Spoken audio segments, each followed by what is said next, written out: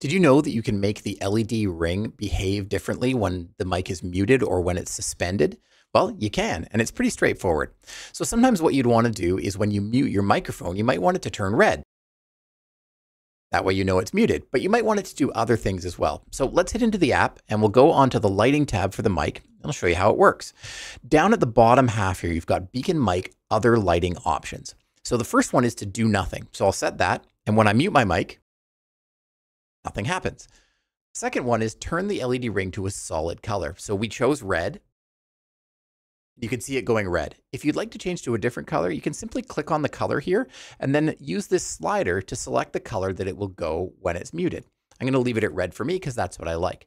There's also turn off the LED ring. Now, this is a case where perhaps you're in a podcast and you'd like to actually show people when their mics are active versus not. Let's change the color of the microphone that's normally on here to something like green to show green is good. You're recording, your mic is live, it's turned on. Great. Then we're going to turn the LED ring off when we're muted. So we go from green to off and back. And that shows people, hey, your mic is working or your mic is not working.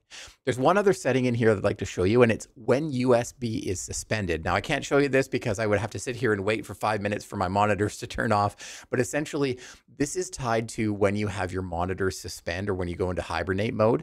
You can decide to have the LED ring do nothing. So it could stay the same green. I've got it right now.